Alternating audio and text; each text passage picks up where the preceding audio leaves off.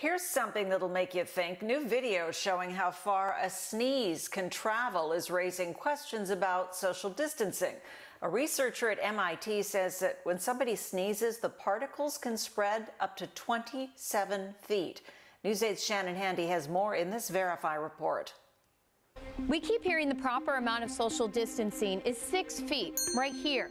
But if a sneeze can travel up to 27 feet, which is the length of this tape measure plus another 2 feet, should we reconsider the rule?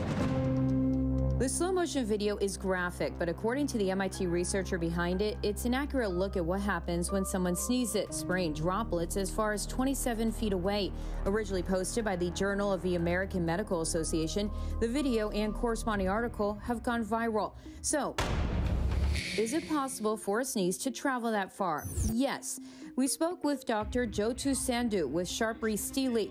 He says environmental conditions play a key role. If it's warm or moist, they carry these droplets a lot farther. Researchers in Finland found similar results, releasing a separate video showing how far particles can travel in a grocery store, saying they can stick around for several minutes. Can particles really stay in the air that long? According to Dr. Sandhu, yes. Someone may have coughed or sneezed either in that vicinity, maybe 5-10 minutes before you got there, or maybe even the aisle over.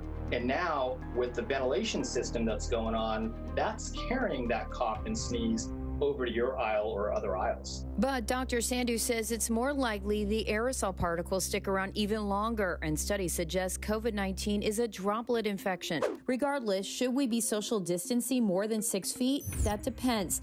Dr. Sandhu says if you're in a confined space with several people around, it's a good idea.